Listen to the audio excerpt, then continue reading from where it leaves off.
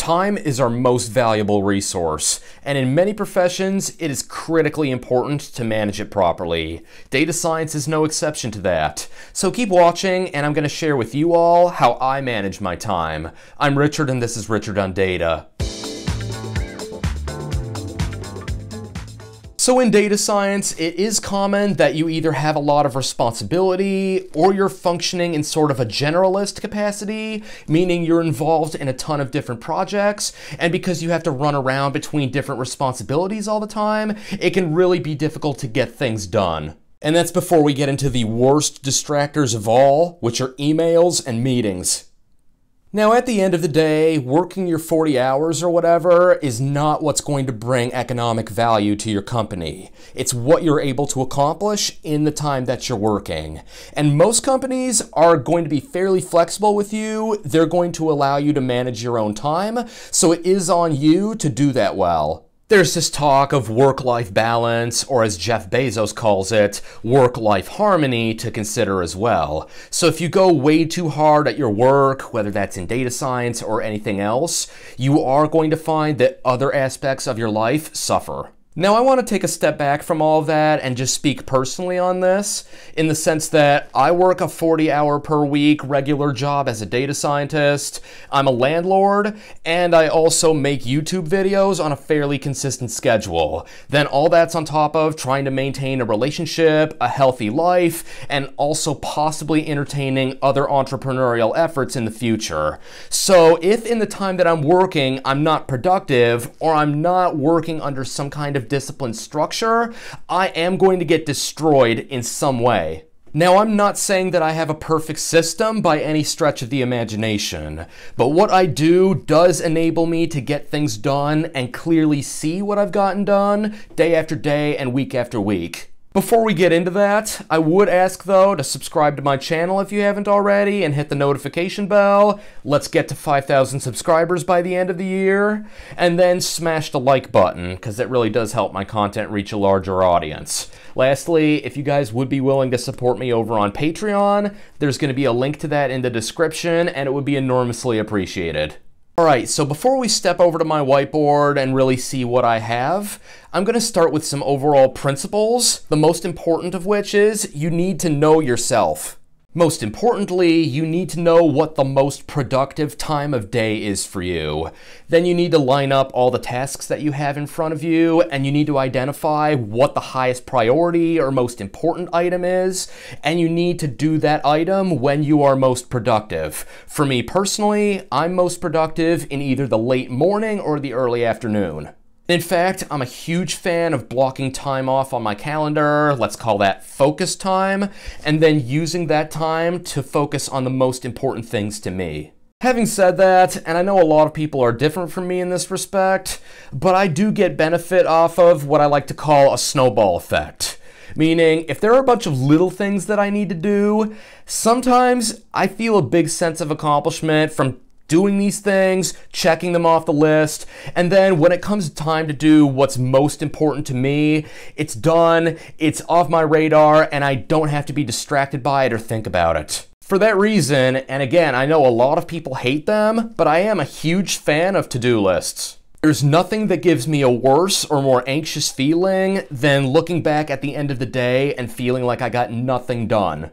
And when I check meaningful items off of a list, it really does give me a big dopamine rush, and it gives me this sense of satisfaction that I just want to keep going. I think writing down what you need to do is super important, because if there's a lot on your plate, it's just natural that stuff ends up slipping through the cracks. But the to-do list is not enough by itself. You need prioritization and you need some additional structure. Just the to-do list by itself is not going to be enough.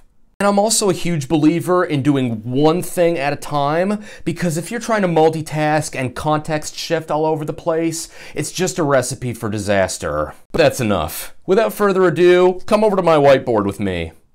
Oh, there you are. Good to see you again. I thought I'd lost you.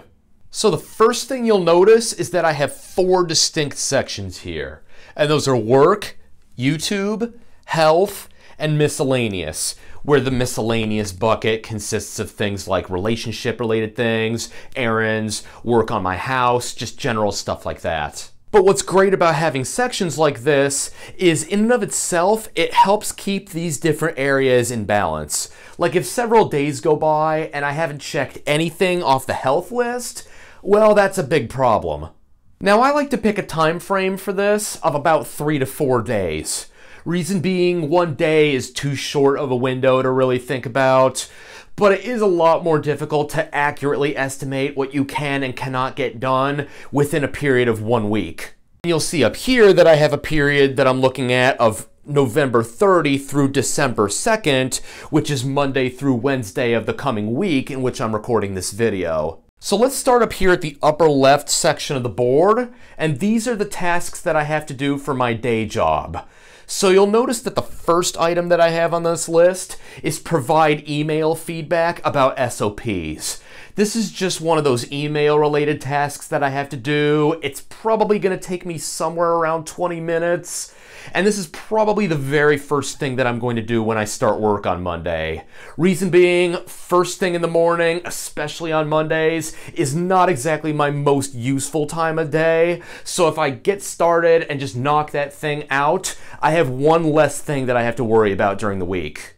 Now the next item on this list is make requested fixes to a Shiny app. Let's suppose I sent some Shiny app over to a client, then they bounced it back to me, they have some requests for some changes or some improvements that I can make. Well, you'll also notice that I have a star next to it, and that's because I've identified that this item is the single most important thing that I have to do in the work category. So sometime in the late morning or the early afternoon, I am going to block some time off, let's say 2 to 3 hours, and I'm going to focus solely on this task. I estimate that it's probably going to take me somewhere around 3 to 4 hours, and during my most productive time of day, this is the thing that I'm going to focus on. I also have under that, create a new Shiny module. Let's say another client was talking to me and they want me to build out either some little Shiny app or a new section in an app. And I estimate that this is going to take me somewhere around 8 hours or a full day. But it's not necessarily the most urgent and important thing on my calendar right now.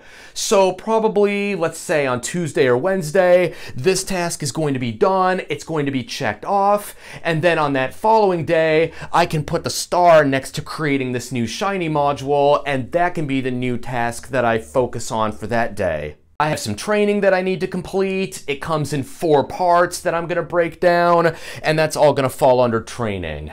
This is probably stuff that I'm going to do maybe later in the week, first thing in the morning, or on any of these days at the very end of the day when I'm feeling more sleepy and I'm not necessarily at my most productive during those times either. Now what I'll say is these 4 tasks are almost definitely not going to take me the full 24 hours or the entire period of the 3 days. And I do this very intentionally just because in this line of work, for me anyway, stuff can fall on my plate occasionally, like something will come up that I have to do, and then maybe on Tuesday or Wednesday when that happens, maybe it's something that I can knock out in a day and then I'll add it to the list. But this way, it does make me a little bit more flexible that I've not overloaded myself up front. As they say, under-promise and over-deliver. So that's it for my day job. Now for a Richard on Data first, I'm going to take you backstage to where I plan out my full week for YouTube content, which is of course right here. I try to make 2 videos per week, one of which is some kind of programming tutorial, and one of which is a video like this one where I'm going on about some topic, but you generally see me on camera the entire time. And these videos in which I'm on camera the entire time take much more time than the programming tutorials, just because for structural purposes, I do rely fairly heavily on a script. Creating that script is hands down the most challenging and the most time consuming, but also probably the most important part of the work that I do with YouTube. So as a result, I do have a star next to scripting my on-camera video, and typically what I'll do is I block off Tuesday evenings for getting these things done. As for the other items on this list, I've got scripting the art tutorial that you're going to see next week, filming the art tutorial that I wrote last week, but that you're going to see this week. And then there are other things that I have to do, like creating a thumbnail, editing a description, tags, and just general things like that I'm all lumping together under an umbrella of editing an art tutorial. So hopefully you get the idea by now, but the next section on this board is my health. And yes, this is important enough that it does get its own quadrant. So the single most important thing there is working out. I do your standard 3 days at the gym routine of back, legs, and chest.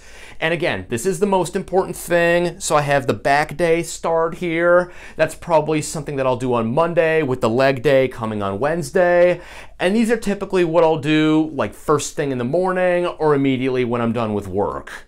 I also take a pretty strong regimen of vitamins and supplements, but I gotta be totally honest, I'm the absolute worst at actually remembering to take them. So if I put this on the list, number one, I actually remember to take them, but then also these really are the easiest and quickest things in the world to check off the list. I also like to go for walks during the day just to burn some additional calories. I'd like to do that twice during this 3-day period, so I've got 2 boxes to check for walking. Then for my miscellaneous section over here, the most important thing is buying a Christmas present for my girlfriend. I'm not going to say what that is because she watches my videos. I've got meal prep. I've got cleaning my garage. And now for this one, my garage is an absolute abomination. But this is one of those things that it's really not important enough that I need to give it more than 30 minutes. So I'm going to time box it to 30 minutes and that's it. And then I've got creating a budget for the month of December. So now you get the idea of how I stay productive at my data science job, produce regular content for my YouTube channel, and at the same time, balance other aspects of my life. But I will add a few things to this. First of all, you do need to know what's most important to you, both at work and in your overall life. Otherwise, whether you adopt a system like this or not, you are going to struggle with what aspects of your life to even balance with others, and you're going to struggle figuring out what to do in order to be productive rather than just busy, which is a different thing. My friend and fellow YouTuber Ken G recommended a book called One Thing to me at one point, and I must say it is probably the best book on time management I've ever read. The key question from that book is to think about what the one thing that you can do day after day is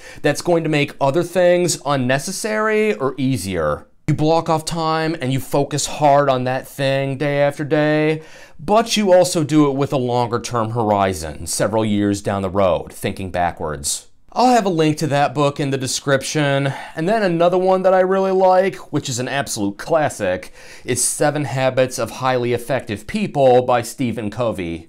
His key piece of advice is to focus your time on what's not urgent but is important, because that's exactly the type of stuff that tends to slip through the cracks most. Meanwhile, for stuff that's urgent but not important, delegate or say no to it, and just start saying no to those things which are neither urgent nor important. At the end of the day, I think whatever system that you choose to use is totally up to you, but I would advocate to anybody who's in the data science or just generally any other type of entrepreneurial space. Your money can be replaced. That is, you're going to spend your money and then you're going to get some back. Your time is not like that. Once you lose it, it's gone forever. So manage it like it is your most important resource, because that's exactly what it is. So thanks for watching this video. If you enjoyed it, smash the like button and drop me a comment down below and let me know how you manage your time. Then I'll see you all in the not so distant future. Until then, Richard, on data.